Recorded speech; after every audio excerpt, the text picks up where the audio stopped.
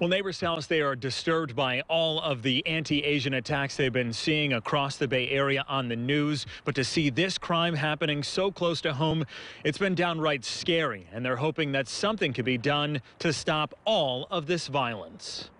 A 69-year-old woman attacked in a quiet Daly City neighborhood in broad daylight. The woman of Asian descent tossed to the ground and robbed. I'm scared.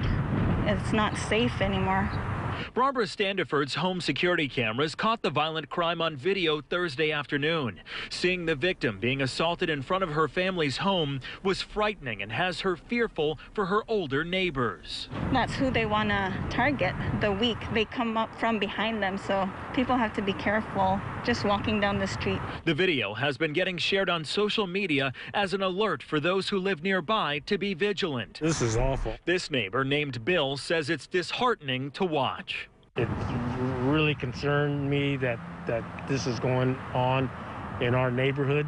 Daly City's Mayor Jocelyn Manalo responded to the video and other recent crimes by saying, quote, "Robbery incidents have unfortunately happened in the past few days, and the majority of the victims are of Asian descent. Although we don't know for certain if this is a hate crime, I stand firmly and denounce any hate crime or racist actions." The Asian community in this neighborhood says it's unfair they're being forced to live in fear. Standiford says now is the time for people to stand up. We all have to take care of each other, especially your family, friends, neighbor, just make everybody aware.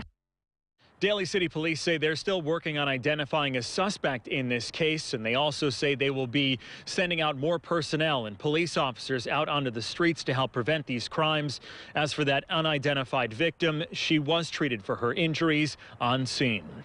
Reporting in Daly City, Dan Thorn, KRON 4 News.